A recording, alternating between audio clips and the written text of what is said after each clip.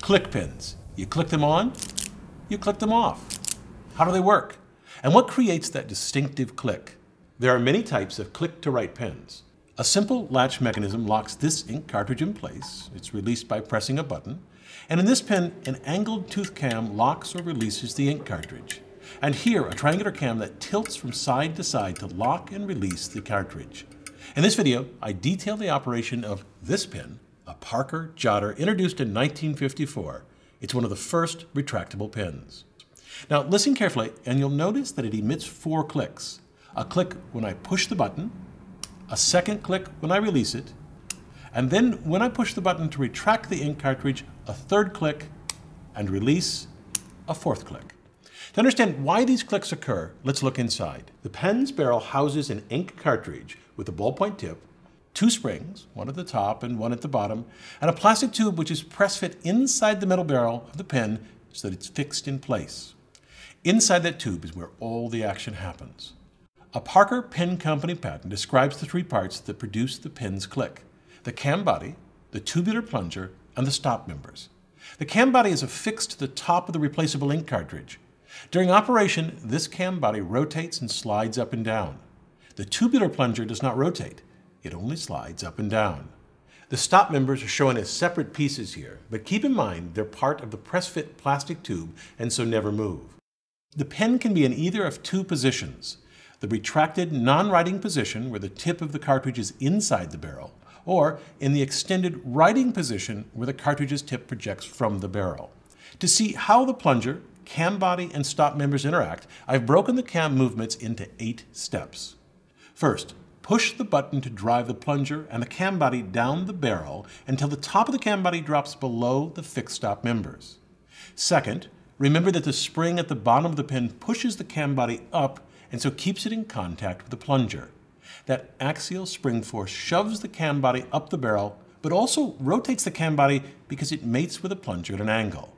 The cam body rotates 45 degrees until it strikes the surface of the plunger. That very fast motion creates the first click. Third, I release the button and a spring between the plastic tube and the lip of the plunger forces it to the top of the pen. When the tips of the plunger's fingers clear the cam body rotates another 45 degrees until it strikes the blue stop members.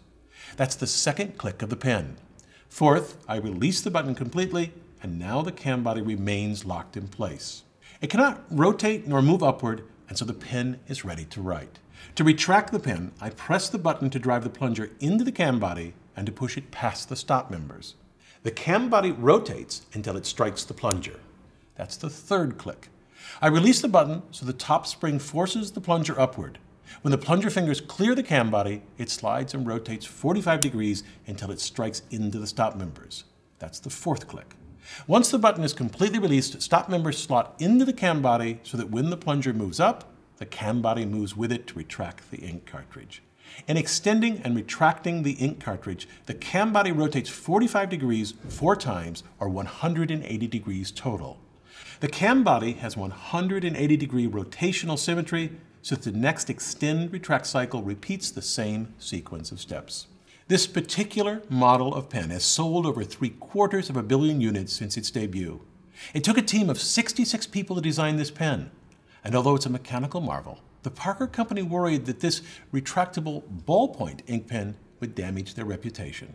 Parker pens were fountain pens. And so the company left off their iconic arrow clip.